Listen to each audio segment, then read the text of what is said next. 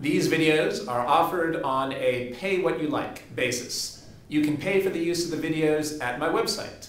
There's a link to my website in the info box. The address is www.freelance-teacher.com/videos.htm. Or you can just use the link in the info box. Thank you. So what is organic chemistry? The basis of everything. It has carbons. Lots of carbon. There you go. All right, that's all I'm going for. So that's basically, roughly speaking, it's the chemistry of carbon-containing compounds. It's the chemistry of carbon-containing compounds. It's called organic chemistry because I guess organic has to do with life, and it turns out that carbon-containing compounds are very important for biological molecules. Although nowadays, organic chemistry is very important for industrial chemistry as well, say making polymers like polyvinyl chloride or polyesters or things like that. So we're focusing on the chemistry of carbon-containing compounds. So the most basic type of chemistry is for hydrocarbons. What's a hydrocarbon? CH. Yeah, it has only carbons and hydrogens. So this would be a hydrocarbon, or a pure hydrocarbon. And this would not be a pure hydrocarbon, because it has something besides carbons and hydrogens. So the key elements we'll be focusing on are carbons and hydrogens, and then there might be some other interesting elements as well that take us away from pure hydrocarbons.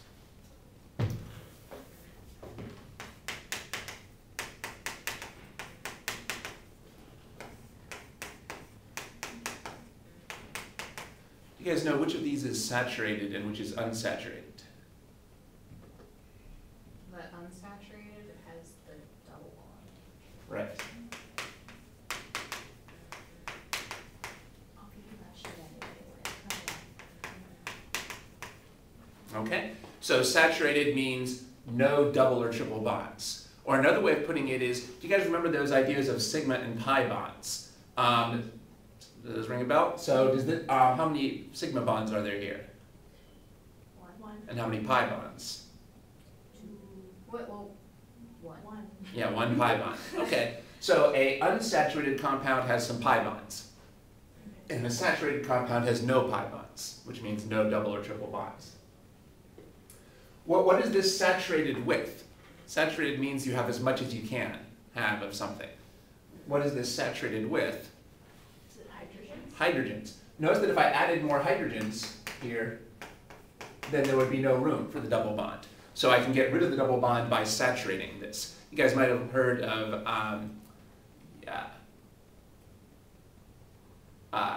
unsaturated vegetable oil or polyunsaturated vegetable oil. Well, that's a function of how many double or how many double bonds there are. If something is unsaturated, that means there's some pi bonds, some double bonds.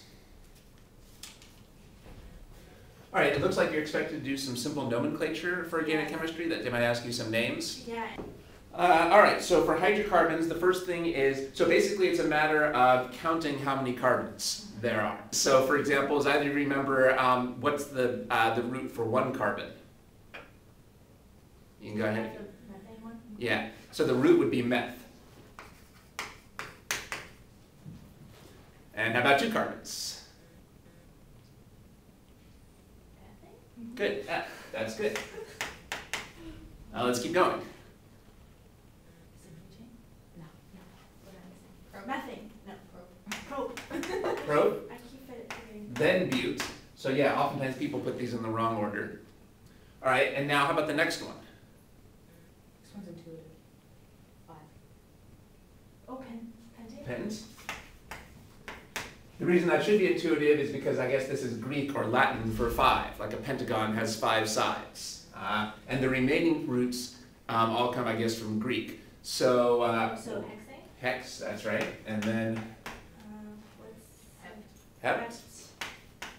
That's the one I had trouble with actually, is the hept when I was Oct. And then known. None. None. Good. And deck. Good. All right, that's as far as the book takes it. Then there would be undecane and dodecane, but I guess this is good enough. So these are the roots. So the only ones that should be tricky are the first four, because most people have a little intuition for these Greek prefixes here.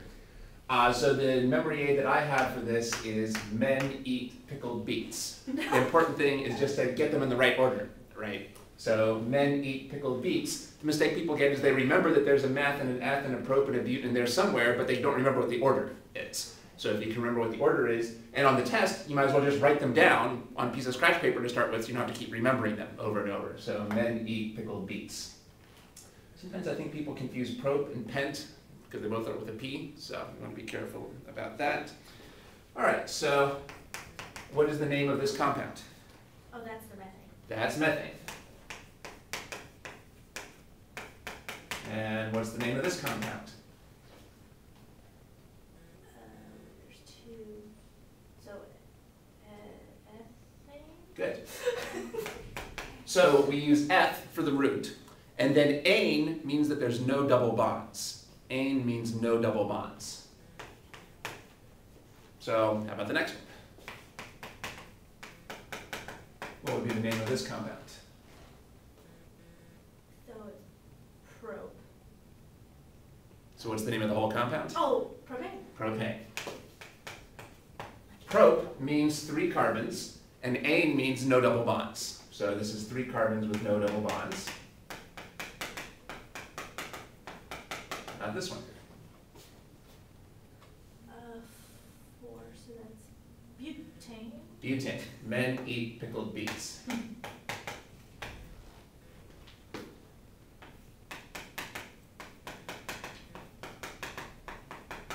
how about this one? 1, 2, 3, 4. Those are 5. So that's pentane. Good. Okay. I think we should talk a little bit about the bond line notation as well for these. I think we went into that a little bit last time. So for example, the bond line notation for this compound would be this. Now in the bond line, so this would be propane. So in the bond line notation, everywhere you have the end of a line, that's a carbon. And everywhere that you have an interior, you have a corner, that's a carbon. So here's another carbon over here. And the big advantage here is that we're not drawing the hydrogens. They're called now hidden hydrogens, because we should be able to figure out how many hydrogens are if we need it. For example, we can see this carbon here has showing 1 bond to another carbon, so it must have 3 hidden hydrogens to get up to 4. How many hidden hydrogens would be on this carbon? 2. And how many over here? 3. Okay, good. So draw the bond line notation for butane.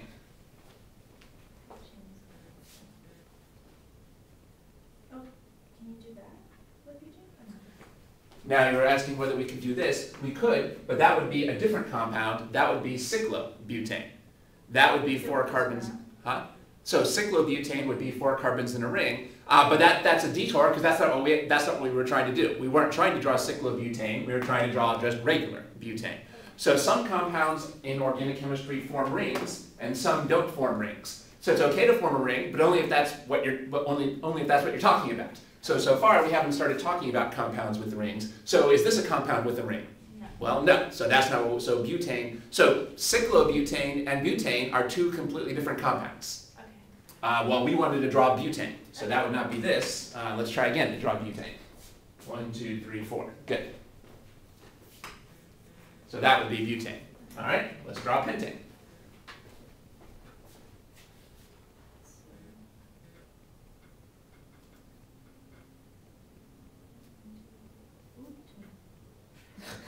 Well, you did something very important there that seems trivial, but most students don't think to do, which is that you checked your work, which was excellent. It's amazing how often students just take a guess and hope for the best. So it's good that you checked your work. 1, 2, 3, 4, 1, 2, 3, 4, 5.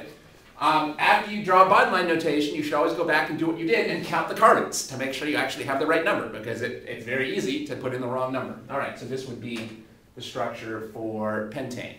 And the advantage of this is notice how much faster that is than writing CH3, CH2, CH2, CH2, CH3. Why bother writing the hydrogens when we can always say how many hydrogens there are anyway if we need them? Usually people don't use bond line notation for ethane, because that would look a little weird. Right? And really for methane, how would you draw the bond line notation for methane? I don't know. All right, so usually we don't use bond line notation for these first 2.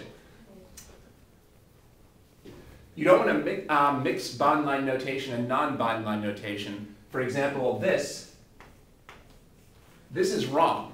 Once you draw the letter, you're obligated to show the hydrogens. You're only allowed to hide the hydrogens if there's no letter. So this would be wrong. I'd have to write that like this. This is okay. So this is okay. Here I'm kind of mixing bond line notation and non-bond line notation. But if you draw the letter, you've got to draw the hydrogens that go with that. The only time you can leave out the hydrogens is for a carbon that you haven't drawn the letter for.